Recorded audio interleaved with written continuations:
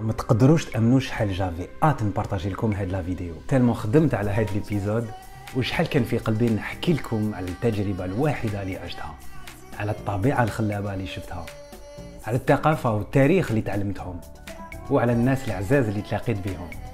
كابتihkayti اليوم في بلاد قبايل. الوغ نقول لكم انسو في سوان، مرحبا بكم. مرحبا يسون، مرحبا بكم في بلاد قبايل. بيانفوني اون كابيلي. عندي بزاف وانا نقول لكم بلي لازم ندير رحله في بلاد قبايل باسكو هي منطقه اللي مشهوره في الجزائر، الرمز تاع الجزائر، ومولفين حنا نروحوا لها سورتو على جال الطبيعه ديالها. راني حاب نكونفيرمي دي انفورماسيون في الرحله ديالي في بلاد قبايل اللي هما الاهميه تاع لي فيلاج اون كابيلي في الهويه الجزائريه دون ليدونتيتي الجيريان، والاهميه تاع لي فيلاج اون كابيلي في التاريخ الجزائر. هذه حاجه اللي ما لازمش ننساوها، وان شاء الله نتلاقاو مع ناس اللي يزيدوا يفهمونا اونكور بلوس. حكايتي اليوم بزاف سبيسيال، بديتها في وقت شويه صعيب وهداو نقدرنا نخرجوا من ولايتنا اون بلان موا دوت. السخانه تضرب بصح في منطقه اللي قريبه على قلبي، وحبيت هذه المره نتعمق فيها. صح في الرحله ديالنا كاين ديسكليمر اللي لازم نعطيه لكم، ما رانيش راح نهضر على كاع التاريخ تاع بلاد قبايل ولا كاع الثقافه تاع بلاد قبايل. اي حاجه في هذه الدنيا تبدا من الطبيعه، منها الانسان يقدر يعيش، يتطور، ينظم المجتمع نتاعو ويكتب التاريخ. لا كابيلي عندها دي دون اكسيبسيونيل، وواحد منهم الكانيون تاع بورت الانصار، باب الانصار. هنا ما نقدروش نفصلوا الطبيعه من الهويه القبائليه. يعطيك الصحة. الله يعاونك. ميرسي بوكو، يعطيك الصحة، بارك الله فيك.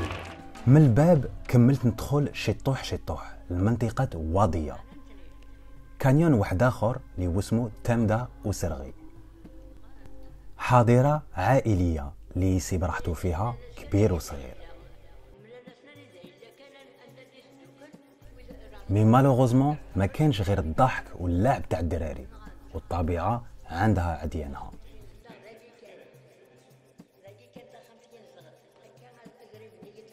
في راس جبل كاين فيلاج اللي عنده دي فيو بانوراميك على المنطقة. آث القايد مسجل في التراث الوطني من 2006، وهو فيلاج اللي يمثل مليح القرية التقليدية.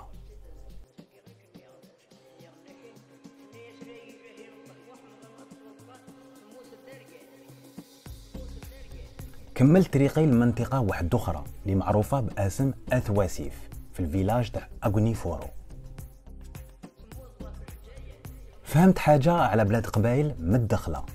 بلاد قبايل فيها مئات المدن، وكل مدينة فيها قريات، محال واحد يقدر يكتشفهم كاع، بصح حبيت نجرب الاختلافات ونتعلم كتر على الهوية القبايلية.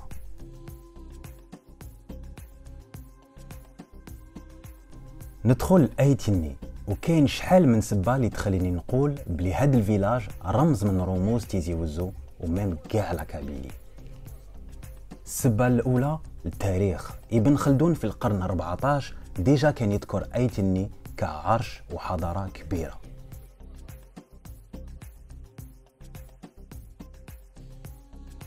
الفن التقليدي وبالأخص الحليل اللي بيجو كابيل، وصناعة السلاح.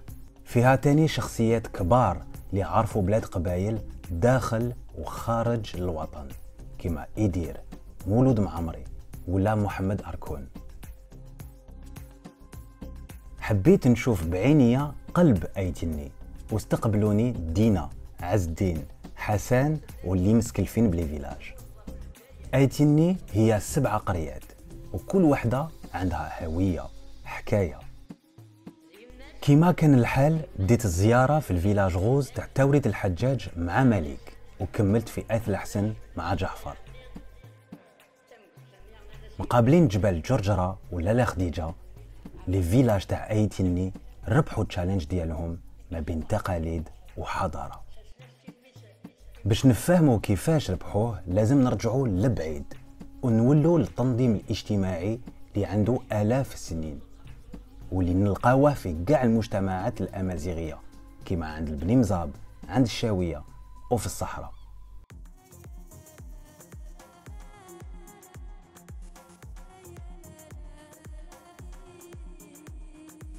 هنا en Kabylie, la société est de type patriarcal, مجتمع أبوي. مام إلى الأم والمرأة بطريقة عامة تلعب دور كبير في العائلة والمجتمع. وحبيت نأكد على هذه الفكرة. حسيت فريمون بلي المجتمع القبايلي على فوا متفتح والشايد في التقاليد ديالو. العائلة هي قلب المجتمع القبايلي. تجمع العائلات يكون خروب ومن بعد قرية وعرش. بزاف من أسامي تاع القريات عندهم علاقة مع الطبيعة، يسموهم على حساب وين جايين في الجبل.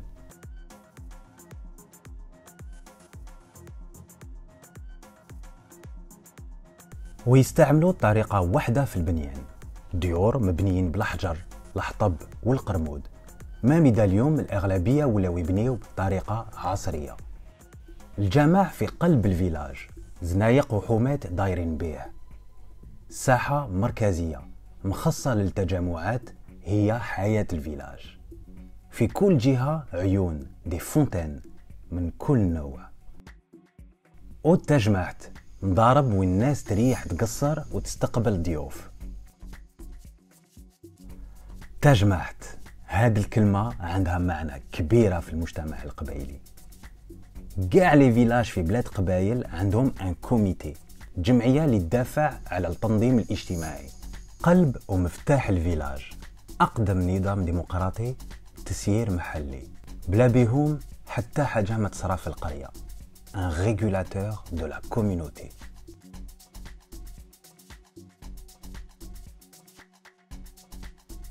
السكان يساهموا بمبلغ مالي وفي تجمعات يديسيديو على المشاريع الفيلاج.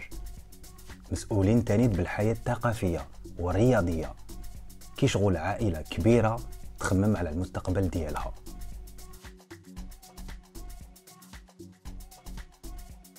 هنا لي فيلاج تنظيم وفن تاني. كاين في بلاد قبايل تراث ثقافي وفني غني بزاف.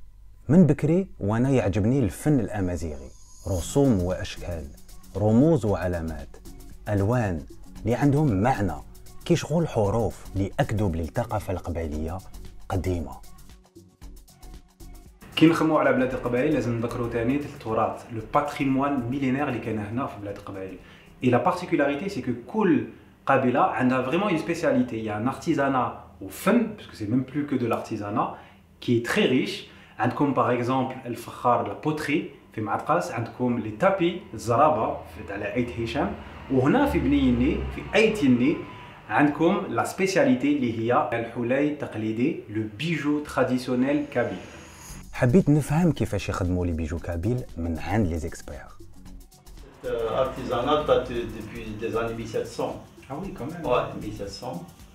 Donc d'après l'histoire, il y avait à l'origine c'était fait à du côté de Béjaïa. Ah oui. صناعة كبيرة وقديمة تنتقل من جيل لجيل. الثقافة القبائلية هي دو تراديسيون اورال، يعني انتقلت من جدودنا بالهضرة ماشي بالكتيبة. comme d'ailleurs la majorité des cultures traditionnelles تاع بكري que ça soit في شمال افريقيا ولا في افريقيا بطريقه عامه. نقدر نعطي لكم دي زيكزامبل تاع الثقافه اورال، سيت تراديسيون اورال. عندنا مثلا لا بويزي، الشعر، ولا عندكم ثاني لو كونت. كاين شخصيات اللي معروفين كيما يوسف وقاسي، محمد الحسين، وسي محمد ومحمد من عرش اثيراثن. الأربعة ناثرة، تاريخ قديم وكبير. فرنسا بدلت اسم الفيلاج، سماتو فور ناسيونال باش تثبت الوجود نتاعها في المنطقة. ومام إلا قدرت تتحكم على المنطقة ما قدرتش تغير الروح القبائلي. الفيلاج تاوري تا مقران مازال فيه الروح هذاك. استقبلني سعيد étudiant في تيزي وزو، ودورنا كيف كيف في كاع الفيلاج. والحاجة اللي لازم يفتخروا بها هي المكتبة، une bibliothèque publique اللي هي على كل حال ثقافة وعقلية في المنطقة. التربية عندها قيمة كبيرة في المجتمع القبائلي. كملناها في الجامع، ولا بلوتو في المئذنة تاع الجامع، اللي عندها اون فيو 360 على الفيلاج. قاعد التراث راهو يمثل في المهرجان راكونتاغ، ان فيستيفال دو كونت اي دار ايتينيرون، كل عام يديروه في قرية مختلفة. راكونتاغ ولا اليوم اون ريفيرونس في الفن الشعبي، وشرف كبير كيستقبلني حسن مترف، شخصية في بلاد قبايل وعضو مؤسس للمهرجان. On fait venir plus de 100 000 visiteurs في la semaine dans des villages تاع 4 000 5 000 habitants. جوستومون اسكو هاد الناس يجوا في نهارهم ويعاودوا يدخلوا باغ اكزومبل الجي ولا تيزي وزو ولا يباتوا في هذا هو الفيلاج؟ البروبليم qu'on est en train de rencontrer. Le succès du festival fait que maintenant les gens ils viennent la journée, mais après ils voient qu'il y a trop de spectacles la nuit حتى 2h 3h 4h du matin. En plus il y a des groupes اللي يلعبوا toute la nuit etc. Donc les gens d'Orca nous posent le problème. Des fois ils nous en veulent. Sur les réseaux sociaux il y a même des jeunes qui nous en veulent, qui nous attaquent un peu. وعلاش pourquoi on n'arrive pas à passer toute la semaine وعلاش ما ديرولناش وين بيفواكي وعلاش ما ديرولناش لي كومبينغ وعلاش. Mais حنا les villages ils prennent peur parce que quand il y a 4000 habitants يجيوك 50 000 personnes ولا. حسن أعطاني بزاف نصائح، وواحد منهم نروح نزور سالم سدعلي في تيفردود. الفيلاج العالي قاع في بلاد قبايل، رمز منطقة عين الحمام، ان فيلاج توريستيك اللي مازالو يستحفظ على النظام، النظافة والتاريخ.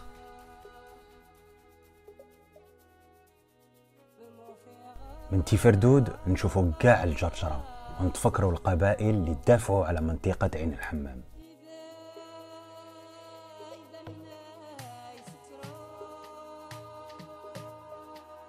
نتفكروا تاني حسين أيت أحمد ولالا فاطمة نسومر، شخصية وطنية رمز من الجزائريات.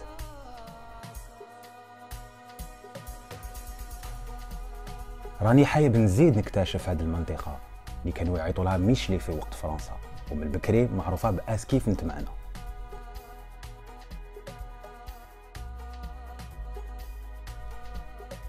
كاين فيلاج اللي عنده السبيساليتي اللي معروفة في كاع بلادنا، واللي بالنسبة ليا فن كبير، نسيج الزرابي.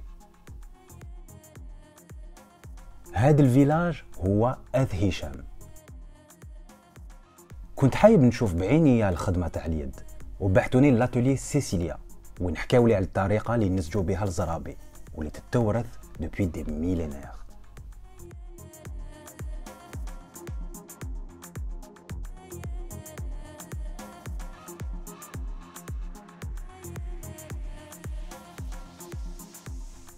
من غير الزرابي أث هشام فيلاج كيما كاع بلاد قبايل اللي عنده التجمعات نتاعو، تنظيم صحيح واللي مازالو يستحفظ على التقاليد.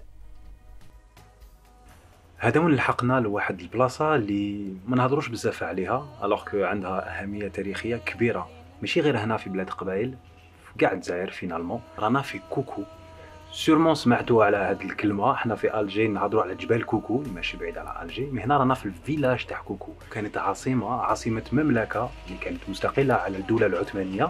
ان سيغتان القاضي اللي اسس هاد المملكه en 1515. ومالوغوزمون ما نهضروش بزاف على هاد لو رويوم دو كوكو اللي رانا رايحين نكتشفوه، وان شاء الله نتعلموا من التاريخ تاعنا. ما رانيش مأمن بلي راني في عاصمة بلاد قبايل، مملكة كوكو، ancienne capitale de grande Kabylie، مدينة اللي عندها أهمية تاريخية كبيرة اللي زعزعت الدولة العثمانية. حكاية هي شوية طويلة، ما لازم كل واحد يسمع بها. الفيلاج عنده تراث كبير كيما البنيان، المقبرة، الجامع القديم والمدرسة الدينية والزاوية اللي مازالها للآن تجمع طلبة من كل ولاية.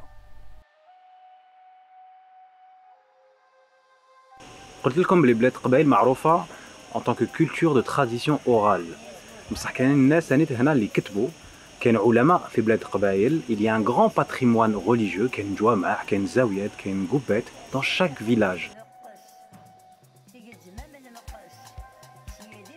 تراث غني بزاف، وحبيت نشرق المنطقة واحدة أخرى في تيزي وزو.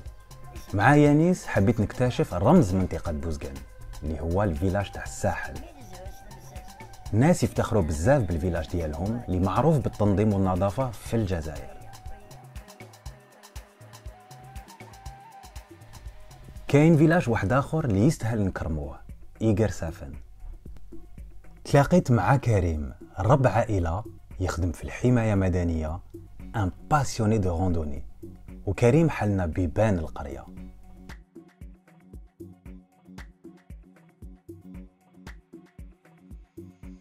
فكرني بلي ما راناش بعاد على اكفادو، وبلي بديت نقرب على منطقه فقايل بجايه.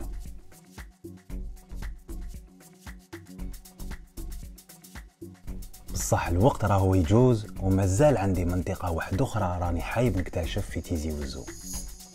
نحكم من جهه الشمال، نطلع لياكورن، وفي وسط طبيعه خلابه نحبس في الفيلاج ايت عيسي بحريا. يستقبلني لونس، مومبر تاع التجمعات، ارشيتكت و اكسبير تاع هاد المنطقه. تراث قديم وتفكرنا دور القريه في التاريخ المنطقه والوطن.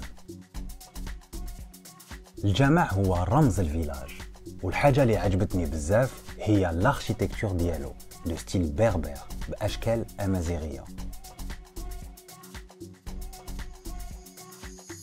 كاينه تاني حياه ثقافيه غنيه بزاف، وسنا تجمعت وفقت استقبال المهرجان راكونتار.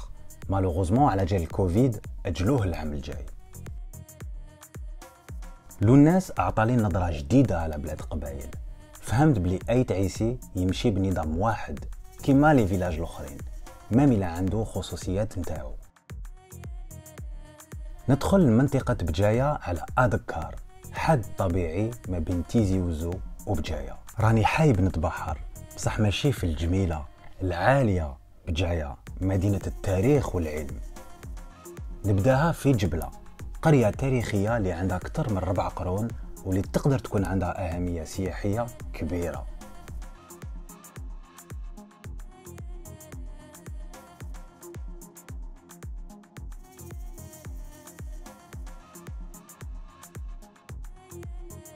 هنا رانا في راس جبل بنيكسيلا، مقابل من جهه جبل توجا اللي اسمه إيباريسن، ومن جهه واحده اخرى البحار.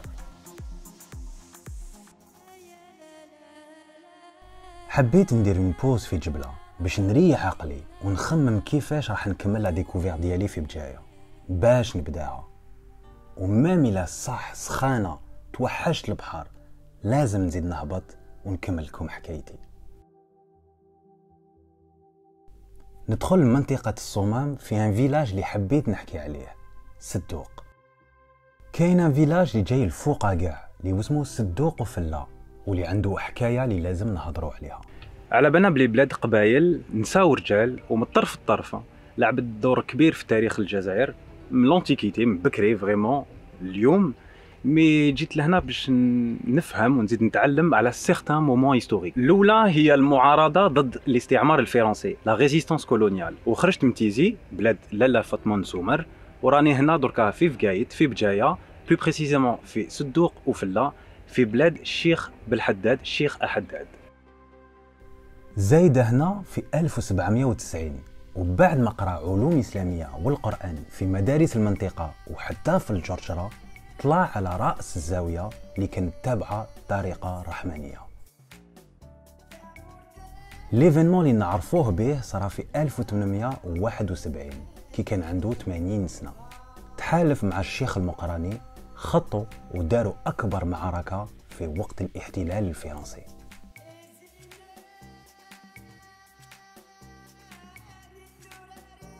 الشيخ حداد توفى عامين من بعد في سجن. فرنسا دفنته في قسنطينة، ماملة الأمنية تاعو التالية كانت يدفنوه هنا في صدوق. في 2009 عاودوا دفنوه هنا في صدوق وفلا، وبناو له مدرسة وجامع، تكريم لكاع المنطقة والوطن. نكمل طريقي على واد الصمام، طريق التاريخ والشخصيات اللي بناو الجزائر بعقلهم بيديهم وبدمهم.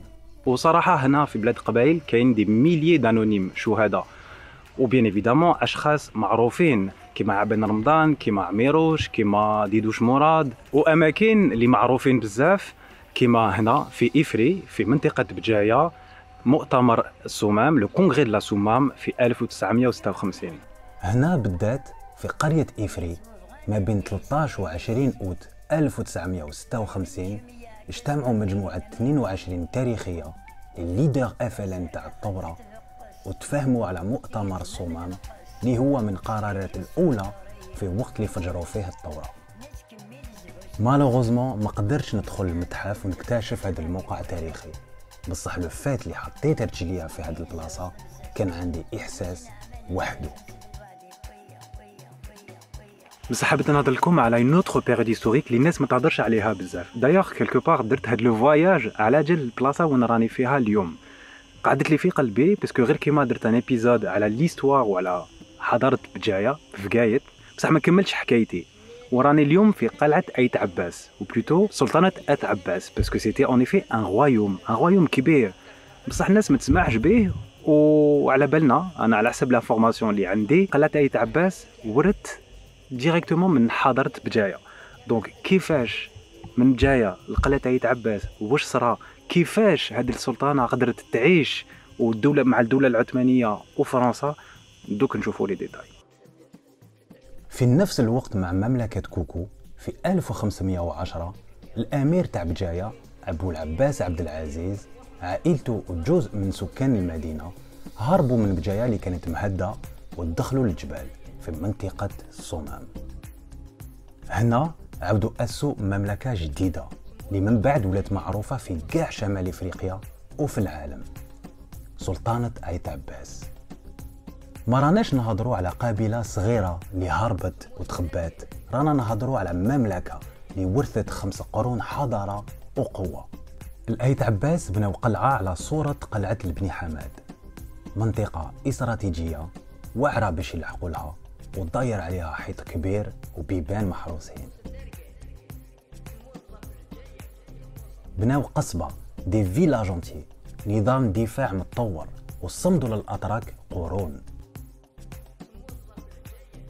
من ذاك المملكة كانت حكمة على جزء من بلاد قبايل، وفي وقت واحد آخر لحقت حتى بيبان الصحراء.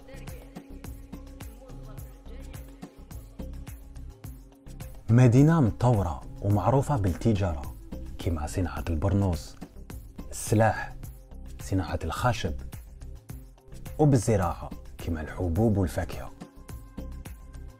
كانوا فيها 14 جامع ومدارس، منهم جامع الكبير اللي أسسه أحمد المقران في القرن 16.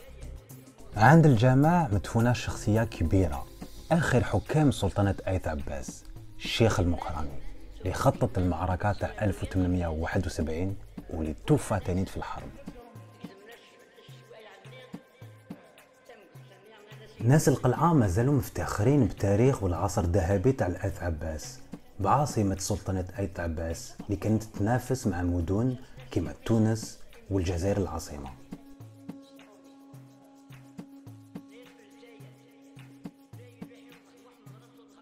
1871 تاريخ مهم. في هذا العام كانت نهاية سلطنة آيت عباس، وسيمبوليكمون هما والقبائل الأخرين فقدوا السيطرة على أراضيهم. بصح الأرض ما عندهاش علاقة غير مع التاريخ، حاجة كتر منه بزاف ما يشدهاش الزمان وتفوت كاع واش نقدروا نتخيلوا.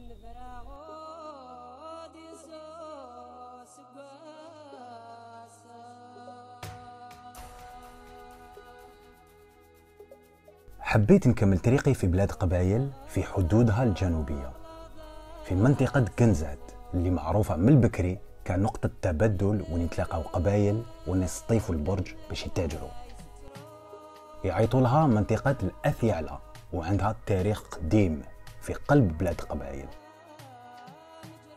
على بالنا بلي البني حماد كي كانوا في القلعة تاع مسيلة ومور ما دخلوا عليهم البانو هلال نقلوا العاصمة ديالهم في بجاية، بصح كاين جزء من البني حماد اللي سكن هنا في كنزات.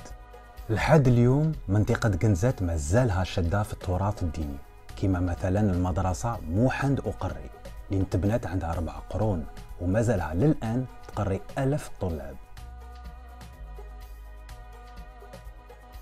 كنزات عندها صورة خاصة كاين اختلافات كما في اللغة الأمازيغية اللي استعملوها واللي عيطوا لها التسحليت ولا في البنيان، وكاين تشابهات راسخين في الهوية القبيلية كما العائلة والتنظيم الاجتماعي. حبيت نشوف مثال على لي فيلاج تاع كنزات وحبسنا في تيغرت ندرار بلاد صاحبي فؤاد.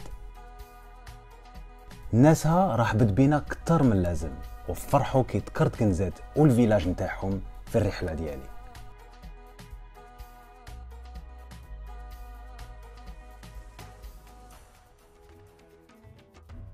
مور جبال كنزات ندخلوا في منطقة مختلفة، برج زمورة. زمورة تاني نقطة هامة للتجارة، سورتو للقافلات اللي كانوا يجوا من الجنوب ويجوزوا على مسيلة بوسعادة ويطلعوا لبجاية.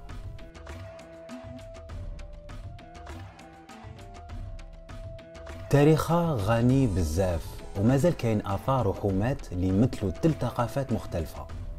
المدينة الأمازيغية اللي تشبه لي فيلاج تاع بلاد قبايل، السويقة اللي هي قصبة صغيرة، والجهة اللي بناتها فرنسا. برج زمورة مدينة قديمة بزاف وتاريخية من وقت البني حمد ابارامون، ومن بعد جاو هنا العثمانيين وبناو en 1560 برج ان فور، شغل اون ديليميتاسيون حدود مع سلطنة بني عباس، وسيمبوليكمون هذه هي لا ليميت ديالي في ليبيزود تاع kabtihkayti.